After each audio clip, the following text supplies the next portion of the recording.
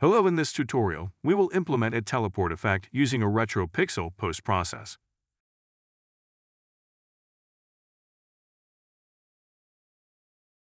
First, create a material for the post-process.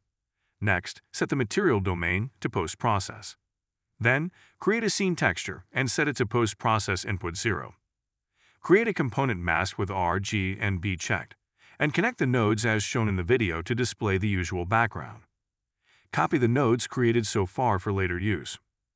Create a screen position to use the screen's UV. Next, create a multiply node, and create a parameter node by clicking the left mouse button while pressing the S key. Set the amount of pixelization on the screen in the parameter node, and use the multiply node to increase the UV of the screen position by the specified value. Next, use a floor node to extract only integers from the screen UV, so that the horizontal and vertical coordinates appear as integers equal to the parameter value.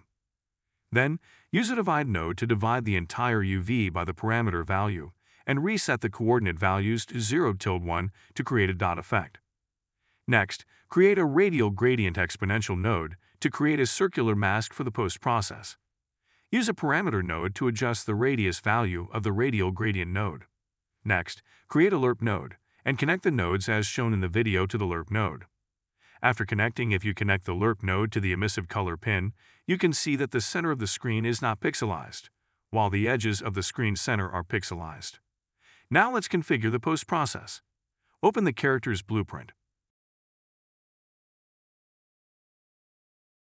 Add a post-process component. In the details of the post-process, create an array in the rendering features post-process material. Next, in the construction script, create a create dynamic material instance node and set the post-process material you just created to make it a dynamic material that can change parameters during the gameplay. Also, create a variable for reference elsewhere. Next, drag the post-process from the components window to the construction script to create a set setting node.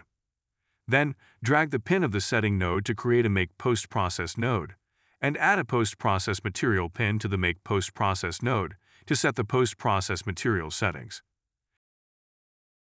Next, create a make weighted blendables node to activate the post-process, create the required array, and connect it to the previously added post-process material pin. Add the dynamic material to the activated post-process array using the make weighted blendable node.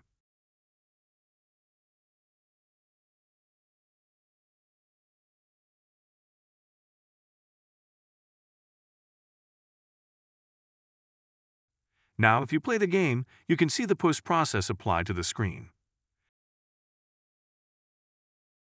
Next, create a blueprint for the teleport.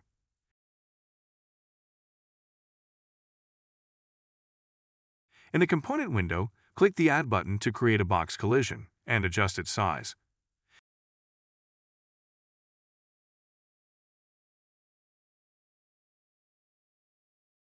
Next, create a getActor class node and connect it to the event begin play node so that the warp location is determined when the level starts. Set players start in the getActor class node and create a variable to reference various information about the player's start of the level.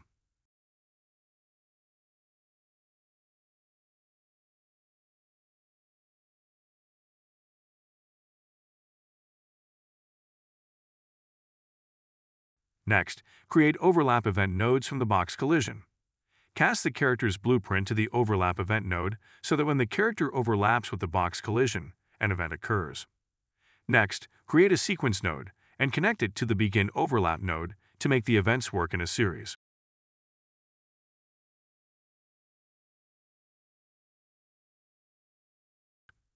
Next, to prevent character input when entering the teleport and allow it again later, create disable input and enable input nodes. Connect both nodes to the Get Player Controller node and the Cast node of the casted character.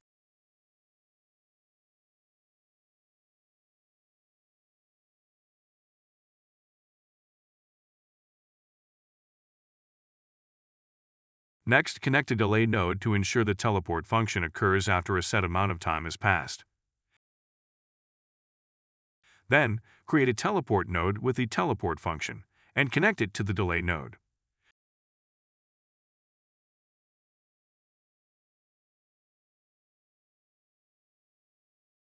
Retrieve the initially created player start actor variable and use the getActorLocation node to obtain the location value of the player's start. Connect the getActorLocation node to the teleport node to set the destination for the teleport function. To naturally display the post-process effect, create a timeline node. Then, create a track in the timeline similar to the video.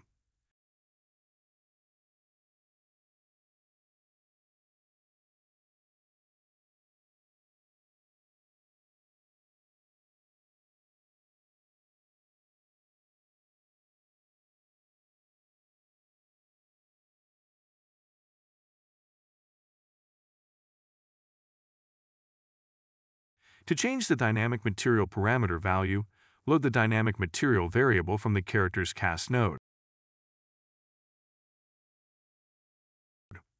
Next, create two set scalar parameter value nodes to set the parameter values. Set the name of each node to radius and pixel. Connect the timeline node to the set scalar parameter value nodes as shown in the video.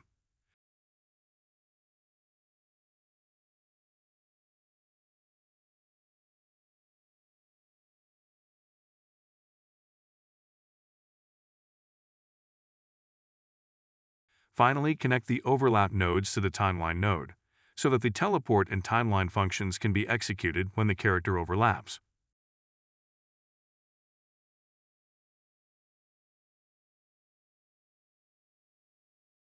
Place the completed teleport in the desired location within the level. If you run it, you'll see that the initial value of the post-process has not been set. Go back to the post-process material and change the radius parameter value to 2, which is the starting value of the timeline. Now when you execute and the character goes to the installed teleport location, they will momentarily become immobilized and then teleport with the pixelized effect displayed on the screen.